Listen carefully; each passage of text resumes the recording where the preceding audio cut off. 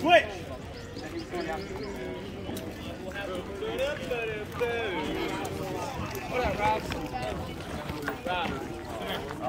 Why? Are you going to catch something?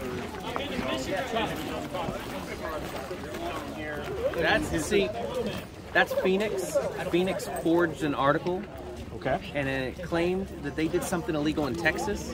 So now we're actually looking for Phoenix to talk to him for forging an article into the newspaper about these two fine, upstanding citizens that have done actually nothing wrong. I'll get involved. I'm sure it was not sold on a Sunday. We're victims of forgery. Yeah. That's what it identity sounds like. theft. I mean, I've already talked to them once. They claim their innocence and there was no evidence against them. Phoenix is spreading a word of hate against these two for seemingly no reason. I have heard a lot of people say he's not exactly careful. He's not good. He's bad. Mr. Fox, I apologize. But while you guys are here, we wanted to talk to you two about something. So thank you for bringing him in. Okay. Okay, and we'll hopefully bring someone that's been giving you a foul name in. Yes. All right? Yeah. Thank you, sir. Thank you.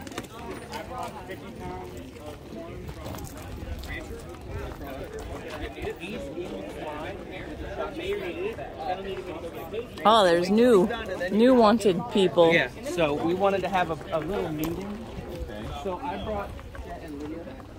Where's the woman? Can you get her? Moose!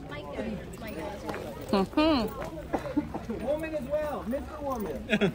Mr. and Mrs. Woman. We can call him Mr. Woman and Miss Woman. That's the woman. Dan, guard the door. Thanks. We wanted to have a talk and bring some more people in on our future. Yes, sir. Oh, So, indeed. I don't know if you guys have heard what's going on with politicians around here. There's a bit of an illegal moonshine operation, and it's poisoning children from the orphanage. There's a dead child out here in a coffin. Oh, no. Yeah, that happened. So, the mayor is behind it. We've got evidence, we've got proof. I thought there was some shady. We just came from the mayor's office. Yeah. So what we're trying to do is we're going to put a woman in charge. Not just any woman, the woman. The woman. Yes. We want somebody that has the best interests of the town and the children at heart. Gotcha. So what we're going to try and do tomorrow, obviously there is an election. Yes. And we want her to be the victor. We know that the barkeep is running on a platform of max taxes and no education. Getting rid of the railroad. I think he's suffering from consumption. And we know that the mayor is at the heart of that consumption.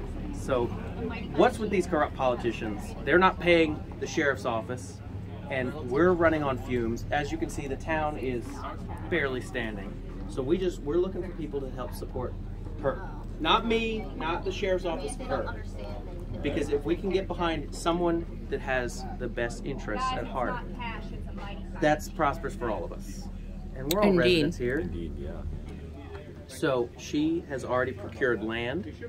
You have to have land in order to run. You have to own land. She's now a landowner legally. Female landowner. A woman owns land, yes. Well, we're very I'll be tickled. So if you guys are interested in running with our posse, all we're doing is we're giving everyone these American flag bandanas. We're going to create what's called Freetown.